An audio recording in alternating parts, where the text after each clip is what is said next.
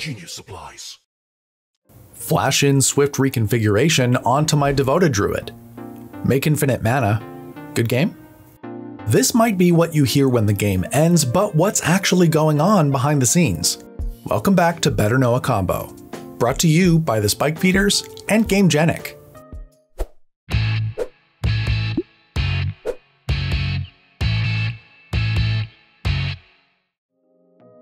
This combo uses a card from Kamigawa Neon Dynasty's Buckle Up deck.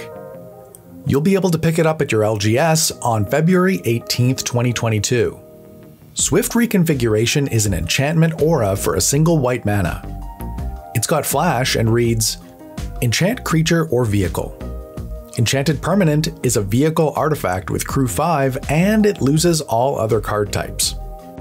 If I've got Devoted Druid in play, I can swiftly reconfigure it to turn it into a non-creature artifact. As long as I avoid crewing it, I can activate the Druid's second ability as many times as I want. This is because uncrewed vehicles don't actually have a power and toughness.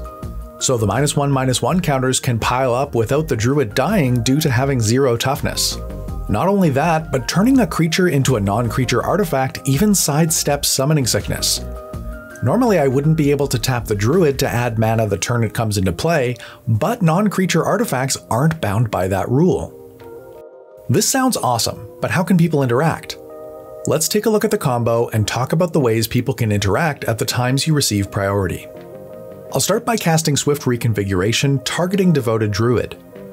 At this point, you can either counter the aura or remove the Druid so it doesn't have a valid target on resolution. Once it's in play, I'll activate the Druid's first ability, adding a green mana.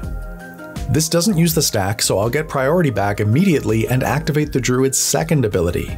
I'll put a -1/-1 counter on the Druid to put its untap ability on the stack.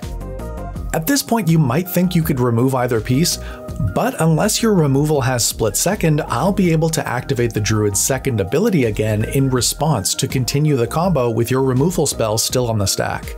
The same goes for counter magic that counters activated abilities. Stifle and Tail's End no good here. Trick Bind will work. Once the untap ability resolves, I've reset my board state. I've also got a green mana floating, and I'm ready to repeat this process to my heart's content. But what if you're not playing reactive spells like that? How can we shut them down? This combo requires its controller to activate an ability of an artifact. You can shut it down with a Collector Roof, a Null Rod, or a Stony Silence. Dismiss into Dream is an interesting piece of tech to prevent this combo. It'll turn the Devoted Druid into an illusion and cause its controller to sacrifice it if it's ever targeted by an aura like Swift Configuration.